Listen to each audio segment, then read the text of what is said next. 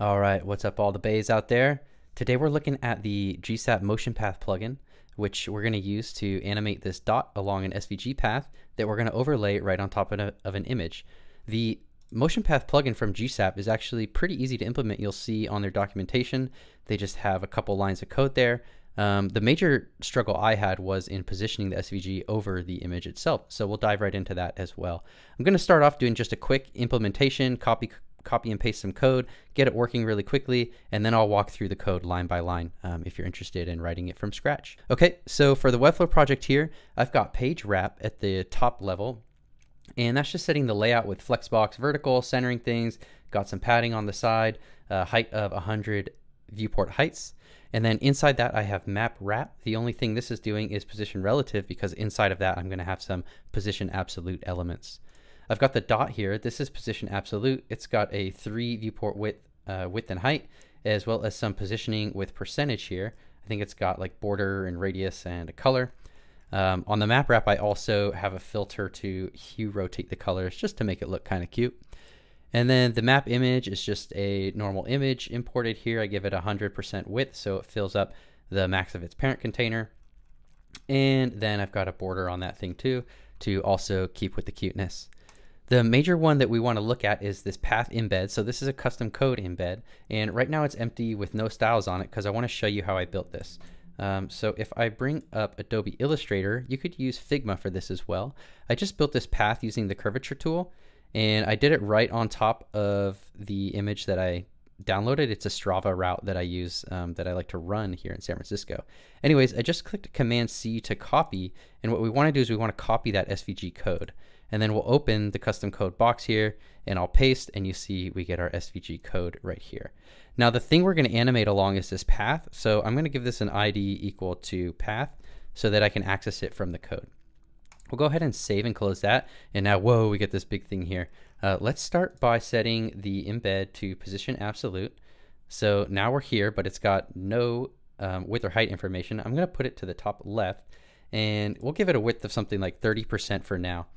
That's going to change in just a minute. The way I do these is once I have it positioned within the box I want it to go, I'm going to align the leftmost kind of position on the SVG with the leftmost position here, as well as the topmost with the topmost. So hopefully you can see kind of where I'm pointing at with the mouse.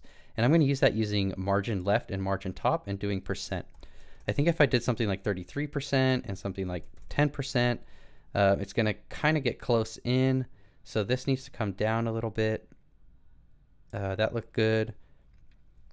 And so now we can adjust the width to get what we want. So if I just start coming down, width at 24%, that's a little too low. 25 is too high. So let's do 24.5. And then 33 here, I'm going to set this to 33.5. And this is looking pretty good. It's a little bit off right there, but for the demo purposes, that's fine. I showed you how to get the path there. The dot, I also have an ID of dot. So those are the two things that we need IDs for because we want to animate them. So on my website, I have this MotionPathPlugin page that's inside the Boost section. And we're just going to copy this code here, and this goes inside the head tag in Webflow. So go to the page, click the gear icon, come on down here. Oh, you can see I've already got it in, but let's just delete and copy paste. And then I'll delete this and come back to my web page. And we're going to copy all of this and paste it. And we'll go ahead and save and publish. And now if I open this, we can see we've got a dot that's animating along the path. Now this path is all black and we don't want that. So all we have to do is get the embed, and we'll just bring this opacity down to 0 and republish. And you can see now we've got this thing animating without the black path on top. So that is how to get this going within your project really quickly. You can also see that as we resize it, everything scales. And that's important. I'll show you how we make that happen with the code. Okay, so we're in the code now. Before I do anything, I'm just going to take the address from Code Sandbox and plug that into Webflow. And I'll delete everything down here. And publish. Okay, so the very first thing we want to do is we want to wait for this DOM content loaded event to trigger. This is going to trigger once the DOM is all parsed and built out, as well as those defer scripts where we're importing GSAP as soon as those finish loading as well. So we're going to pass that a function, this called init motion path, and we'll define the function up here. First thing we want to do in that function is register our plugin. So we just call gsap.registerPlugin MotionPathPlugin. And now we're going to create a function called createTween, and that's inside init motion path. Notice that. All we're going to do is create the tween. We're going to say gsap.to, and remember we gave the ID of dot to the dot that we want to animate. And then we have open and close curly brackets here, a JavaScript object, and we're going to start passing properties to that for our GSAP animation. First thing we want to do is we want to define a motion path property, and that's another value of an object and has more properties and values in there. So path, we're going to give it the ID name of path that we gave to our SVG. Remember we did that in the beginning. Align, we're going to align the dot to path as well. We don't really have to do that because we have a circle here, but if you had something more rectangular like a little car and you wanted it to align along the path, that's what that property does.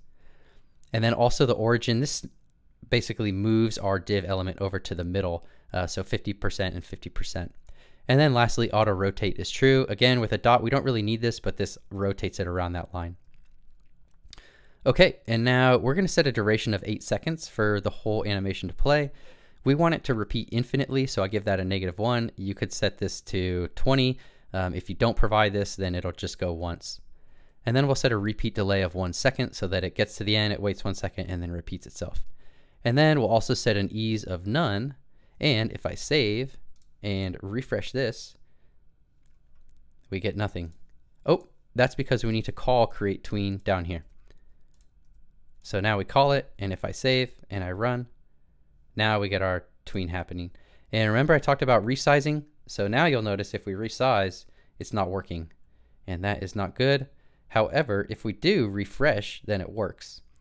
So what we're going to do is our strategy now is going to be to call this createTween function on a window resize event. So to do that, I'm first going to take care of a couple housekeeping items. I'm going to declare a null variable called tween, and we're going to set this and do things on whether this is null or not. And this is going to be null when we first call our init motion path function, but it won't be if we're resizing the window in between. So now within the createTween function, we'll create a variable called progress. And progress, if tween, this is called a ternary expression. If tween is null, then this statement executes. If tween is defined, then this statement executes. So we're just trying to save our progress here. And if it's our first time, then tween is null, so we'll save it as 0. Otherwise, we're within our resize event and we want to get the tween's progress and save that in progress. Next, we'll kill any pre-existing tween. So this is assuming, again, this is tween exists. Then we'll call this line of code here. So we set progress to 0 and then kill the tween.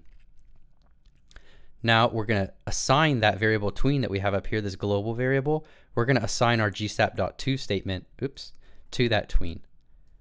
And then lastly, we want to set the tween's progress. We'll say we're resizing and we saved that progress. Now we want to set it back to where it was. And the last thing we need to do is we need to actually listen for that resize event.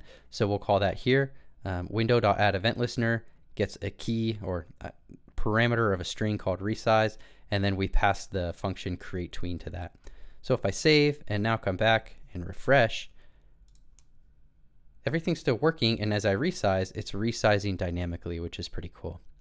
Well, that's all I have to show you today. If this helped, be sure to like and subscribe, and then YouTube is going to recommend some other videos of mine for you to watch. If you liked this one, then chances are you might like those too. So thanks for watching, and see you in the next one. Bye-bye. Yeah.